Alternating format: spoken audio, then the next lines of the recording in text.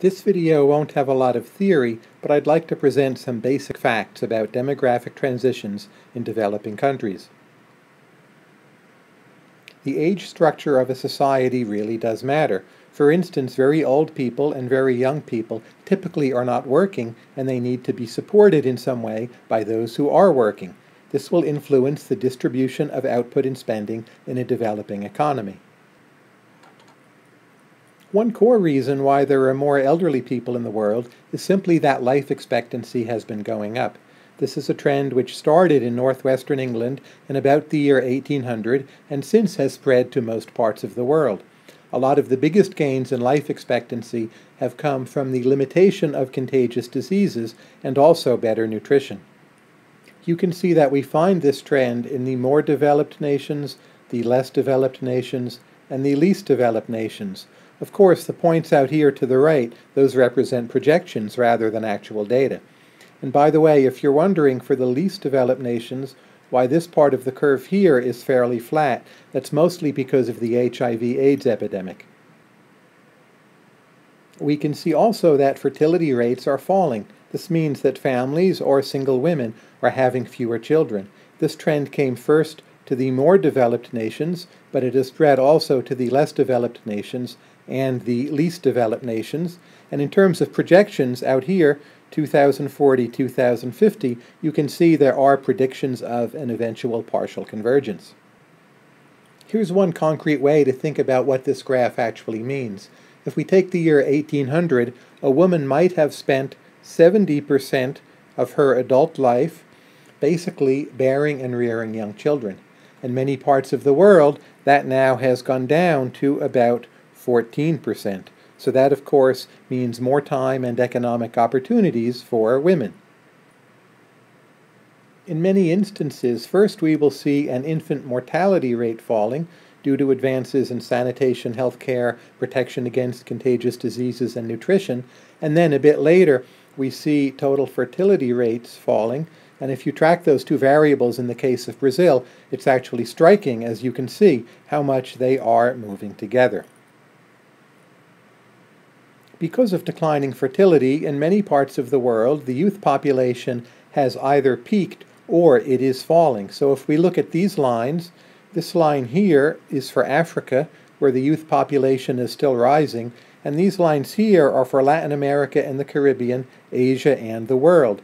And in those cases, the youth population has either peaked or is fairly close to peaking. This means two things. First, a lot of these societies, even in developing countries, they are already starting to become older.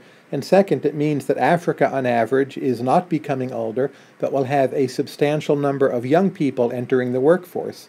This is sometimes called the demographic dividend.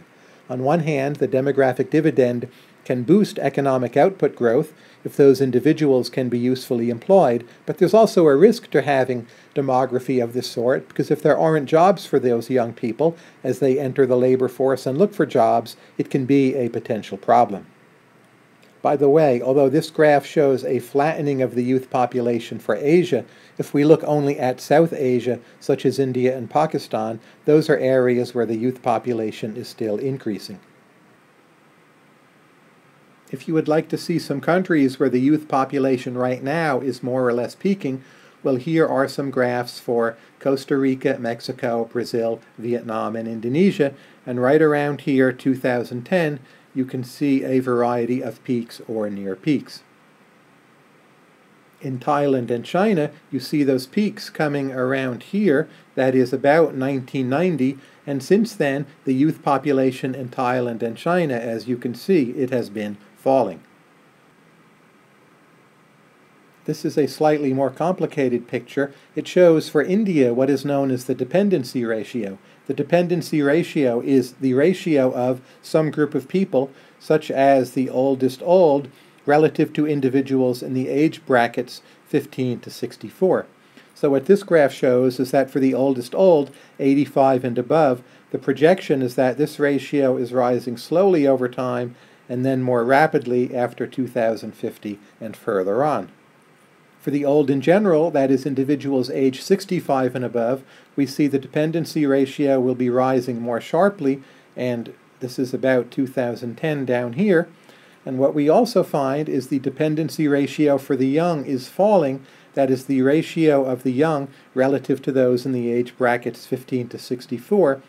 Well, that has been falling and will continue to fall, and that peaked at a time about here in the 1970s. If you look at this line, this is the total dependency ratio, and that's reflecting what is the ratio of the very young plus the old compared to individuals in that age group 15 to 64. Think of the individuals in the 15 to 64 group as the ones who might be working and the others who are not working.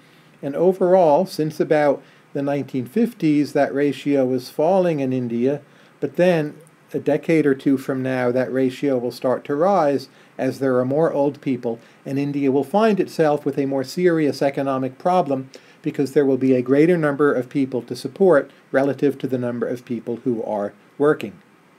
Of course, one expects that over time India will be a wealthier nation and it will use that wealth to be able to support more individuals, but still having more people who need the support can in some ways limit economic growth because resources need to be spent on supporting the young and the old rather than, say, investing those resources in new projects.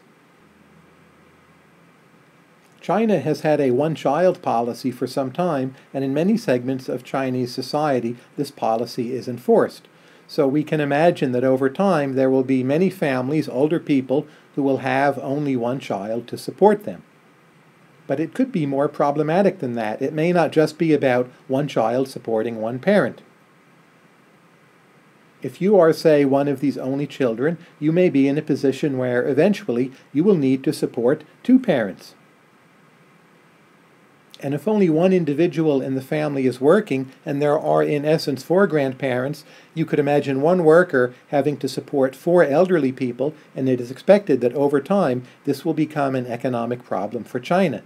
Namely, there will be a relatively small number of younger people working and a relatively larger number of elderly who will require in some fashion support. Note also that China does not have the kind of social welfare state that we find, say, in Western Europe, and even if it did, this still would require a larger working population to pay the taxes to feed into that social welfare state. It is a general problem in many parts of the developing world that perhaps they will become old before they become rich. Many commentators worry about this for parts of North Africa and the Middle East. Birth rates are falling. We're not sure exactly how fast they will fall, but they may end up in a situation where they have a relatively large elderly population, but unlike, say, the US, Western Europe, and Japan, they won't have the resources to easily support those older people.